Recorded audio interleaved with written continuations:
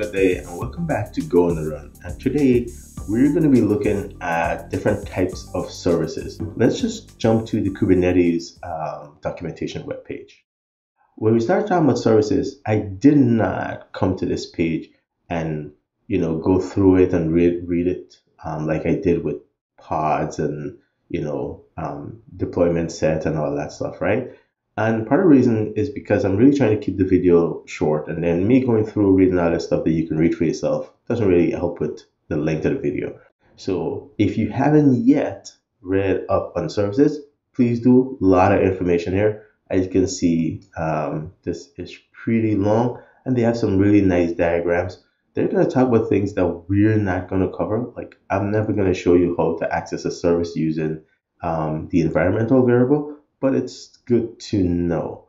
Okay, but what I want to do is, for this page, there's like the table of contents or outline on this side, and so you can see service, motivation, service, resource, and so on and so on, and defining a service. It's all here. I'm gonna scroll down all the way to publishing a service. And why publishing a service? Because this is where we get into, now that you've created a service, or you have a service, how do you access it from different places? And so this is why we're going to talk about service types in this video. So now I'm going to read just this little bit. This is not a lot. So in this section here on publishing services, there are 4 types of services we have. So for some of parts of your application, for example, the front end, you may want to expose a service onto an external IP address. So this is basically being able to make your service that talks to your application or parts of the application accessible externally outside of the cluster. All right. And so that's what it says. That's outside of your cluster. And so here are some types of services that are available. So Kubernetes service types allow you to specify what kind of service you want. Maybe you have a service that you don't want to expose externally. That's fine too. And so the different types of services will allow you to make that decision. The default service is the cluster IP. So right there is spoiled it. If services come in types, it must be that there's a default type, and the cluster IP is a default type. So let's see and learn what these different service types are. So types values are there, and their behaviors are cluster IP, which is the default one, exposes the server on a cluster internal IP address. So remember what we said, each pod gets an IP, each service gets an IP, but those IP addresses are internal to the cluster. So anything within the cluster can access it. It cannot be used externally. So choosing this value makes the service only reachable from within the cluster. This is the default service type. And so we saw that when we created a service, we can go to another node, or from another pod, we can access that service.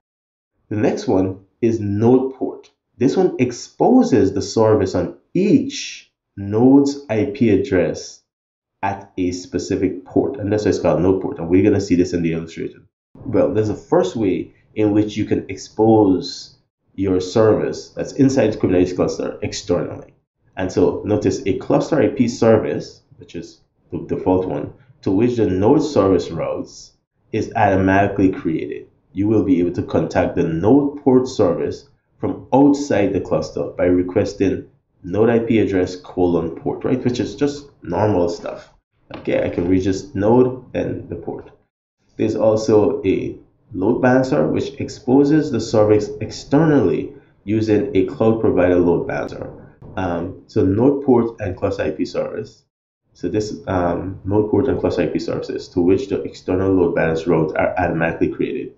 When you use a load balancer, basically what the Kubernetes does is interact with the load balancer from that cloud provider or service provider and configures it so that when you try to access the load balancer, which is external to the cluster, it is going to be able to route that load balancer traffic to a node port, which we're going to see today in the next video, but we're going to learn about today. And therefore, routed into the cluster IP service. Okay.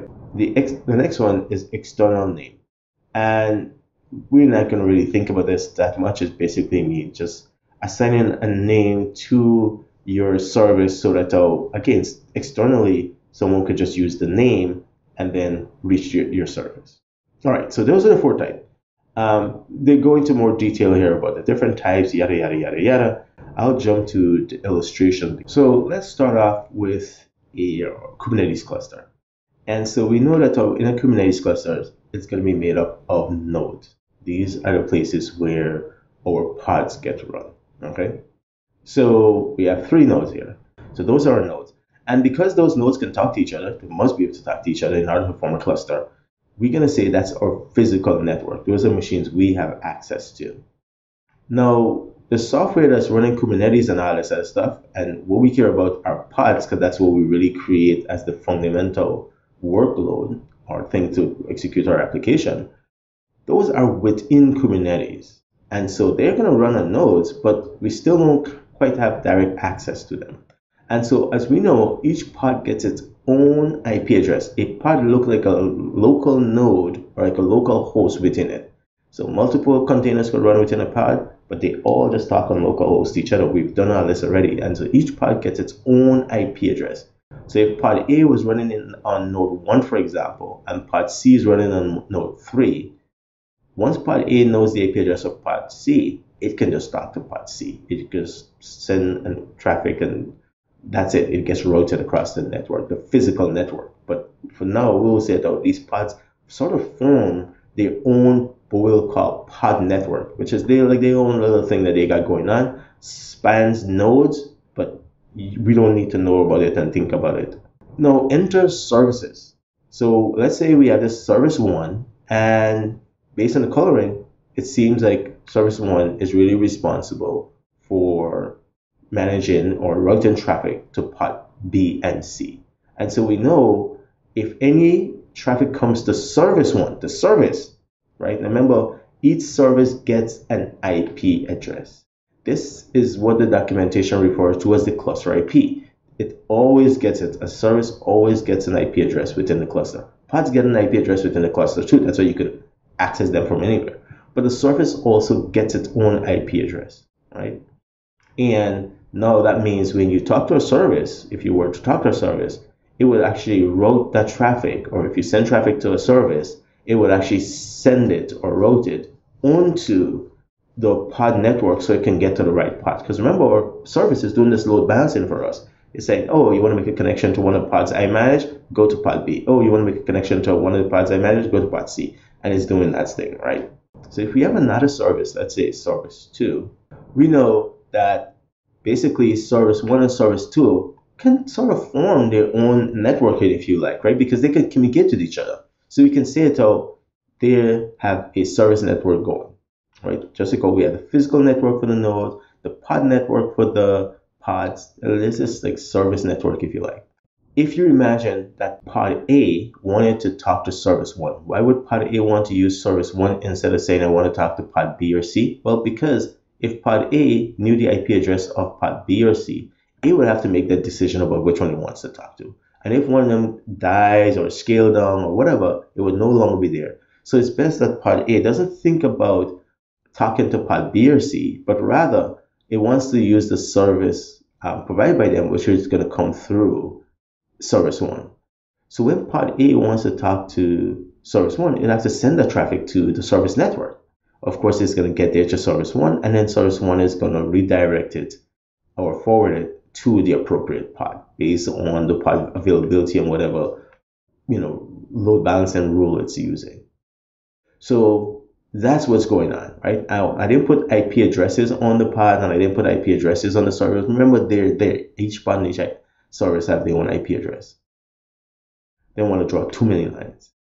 Now, this is pretty much all you need to know for internal service communication. And this is what we refer to, this type of service is a cluster IP service, right? Because the IP address that's on the cluster is the IP address not from your network, but it's internal to Kubernetes. Kubernetes manages it.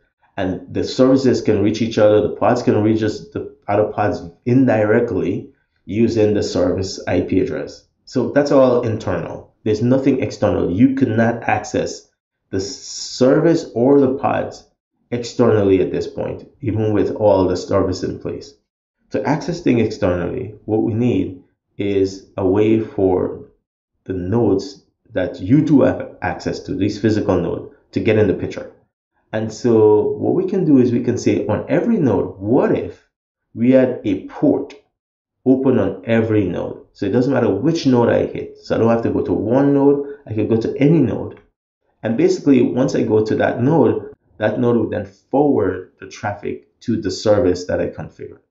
So once you create a node port service, well, you still get the regular service with the service IP address. You still get that with a cluster IP address, sorry. But you get this other thing where on each node, a port is open so that it now forwards. And so it's like a node service that forwards that traffic for that node to the right service that you want, right? The cluster IP service, if you want to think of it that way.